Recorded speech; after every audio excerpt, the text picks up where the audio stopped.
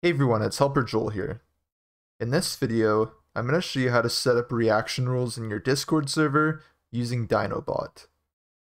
The first thing that we're going to do is go to our Discord server and add Dynobot. We can do this by going to the top left and clicking on the server name. And then on this drop-down menu here, go down and select App Directory. Search for Dyno in the search bar. Select Dyno. Go to the right and select the blue Add App option, and then open this link that pops up.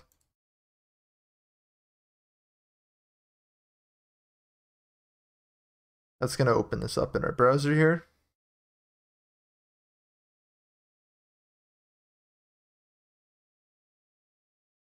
And this is going to give us the option to add it to our server. So just select the server we want to add it to, and then hit continue. Authorize all of these. Confirm that we are human.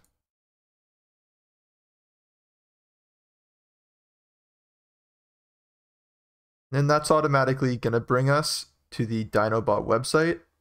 If you wanted to access this later, it can easily be done by going to Dyno's profile and clicking on the link here. But after we've added Dyno to our server, we can now go to the top left again, click on the server name, and go to the server settings. Once we're in the server settings, we're going to go to roles. And to have reaction rules, obviously we're going to need roles in our server. You may already have some, but I'm going to create a new one.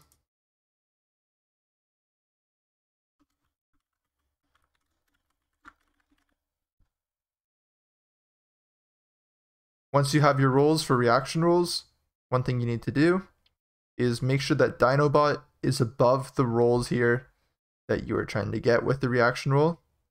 So if Dynobot was below it like this, I would need to make sure I drag it above. After you've done that, save your changes.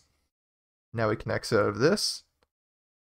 And now we can go to Dynobot's profile and open up the Dynobot website. From here, you may need to sign in using your Discord, but once you've done that, you can go to the top right and select the Manage Servers option. And once you've selected the Manage Servers option, you'll see the servers that you have the bot in. So I'm just going to select the test server right here, which is where I added the bot.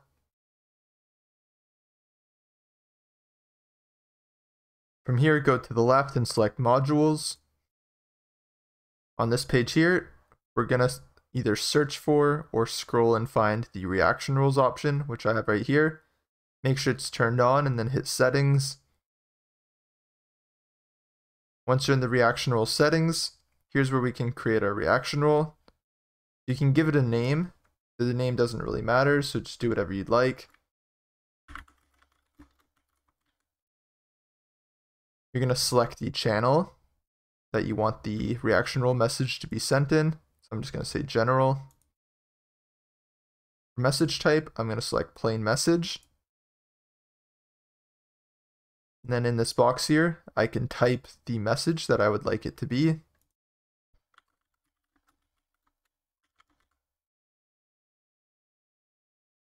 After that, I can come down here and on this add reaction option, I'm just going to hit this.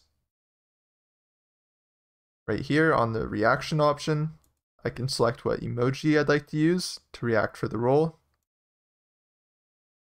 And then where it says roles, I can select the role that I want to get when I react to this message. After that, I can go to the bottom and hit save.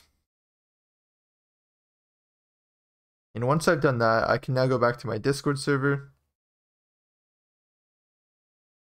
And as you can see, it has now added my reaction role here.